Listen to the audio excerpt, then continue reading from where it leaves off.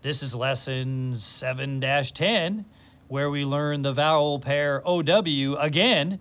But on this lesson, the OW says ow, just like OU can say ow. And I know it's crazy. English just keeps getting weirder and weirder. But sometimes OW says O, the long O sound, and sometimes OW says ow, like when you hurt yourself. Like in the word clown. This says clown. The CL is a blend, cl, OW, ow, and then the N. Now you say this word.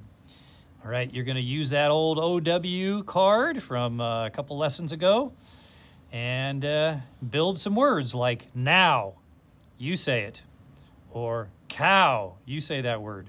Or frown, fur, ow, Now you say it.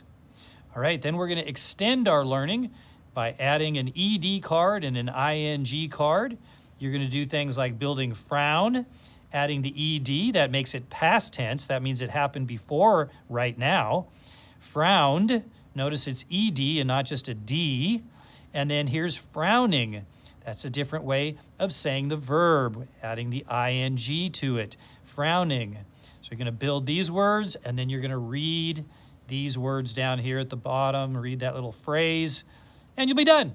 So have a good time.